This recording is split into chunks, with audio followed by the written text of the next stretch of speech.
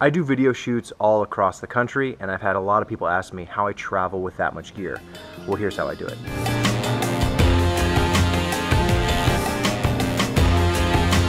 With all that gear, you need a good way to drive it around, and the best way to do that is a minivan. I've got the long stand case here for stands and tripods. I've got a case for the Ronin stabilizer. We've got a grip kit. Back here, we've got another Pelican with lights in it.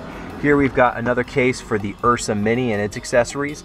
We've got the Phantom 4 Pro here and a think tank here. You can put other backpacks and stuff up in that area, and there's still room for suitcases. To pull something off like this, you're gonna need at least a crew of 3.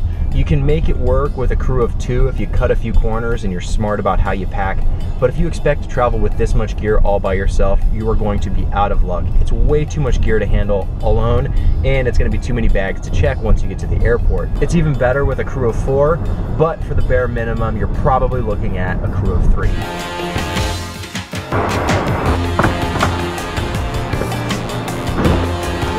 I'll push the big stack.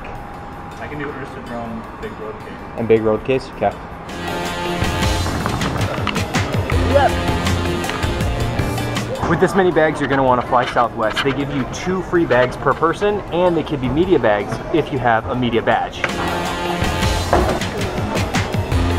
What's really cool is when you find little ways to optimize your setup. Like, for example, the Ursa case just so happens to fit the drone case perfectly in it. So you can roll 2 as 1. With the media bags on Southwest, they can be up to 100 pounds, but usually you'll have to take them over to the overweight, oversized area so TSA can inspect them manually. Sometimes you have to wait, sometimes you don't, it just depends. So make sure you plan a little bit extra time if you're traveling with media bags. Once you get all the big bags dropped off, it's a lot easier to make your way through the airport. Obviously, the largest items need to be checked, but you still want to make sure you have plenty of carry-ons for your most precious cargo.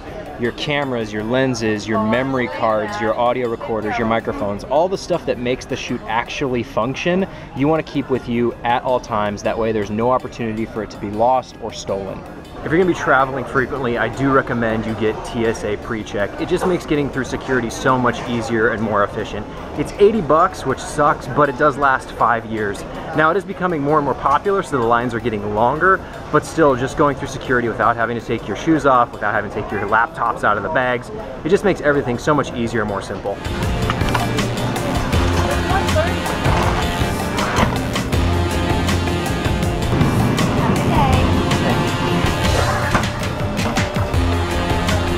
All right, here's a moment of truth. Did all the cases make it? Well, at least one did. 2 down, 4 more to go.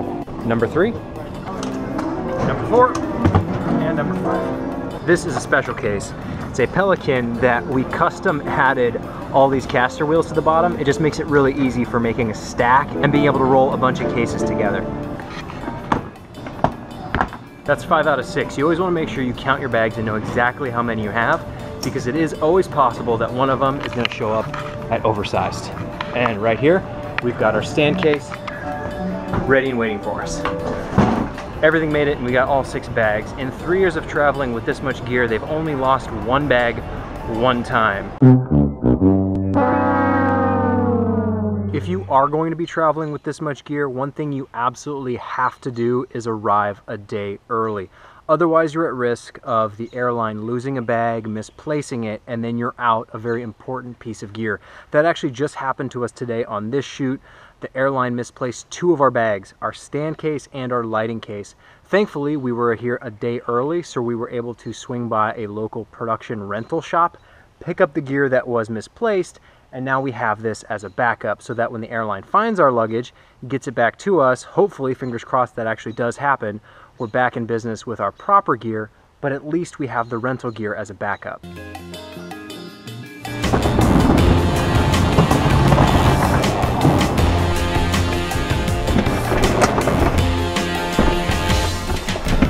And now, after having spent all day with the stuff packed away and traveling around with it, it's finally time to unpack everything, just so we can then repack it to go home.